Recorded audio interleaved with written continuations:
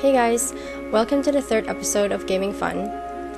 Today I will be reviewing BioShock for the Xbox 360. As some of you guys know, I really love this game. It's one of the best games I've ever played. So when you start off, you get to play a man named Jack. He's the main character. I don't want to say too much about the game because I don't want to spoil it for anyone who hasn't played it yet. So basically Jack gets special powers and he can shock, freeze, burn, summon wasps to attack enemies. He can pretty much do a lot of things. And this is all accomplished by using plasmids, and these alter his genes.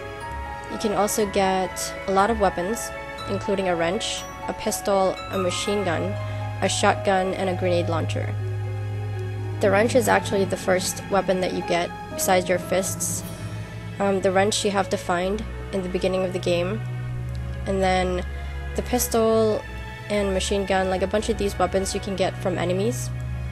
Depending on the enemy you are fighting, you might also have different ammo for your weapons. So there are a lot of things you can use in this game to your advantage. You can also incorporate items surrounding you as weapons as well.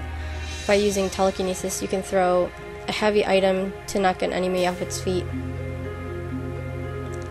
In this game, you will see that there are a lot of robots roaming around, and this is the security system of Rapture, and you can hack the robots to get them to fight on your side. Scattered around Rapture are shops where you can buy ammo and first aid kits. These are actually vending machines.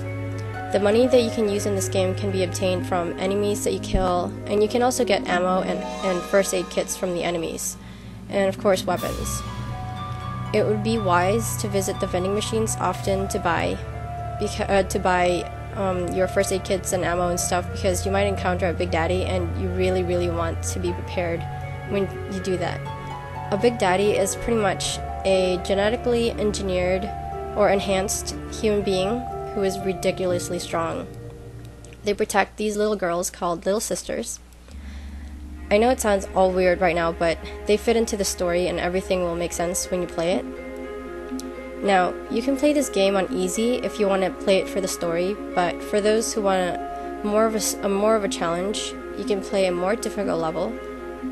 So this is all for this episode, and I really highly recommend you play this game. And yeah, I'll see you in the next episode. Thanks for watching, guys. Bye.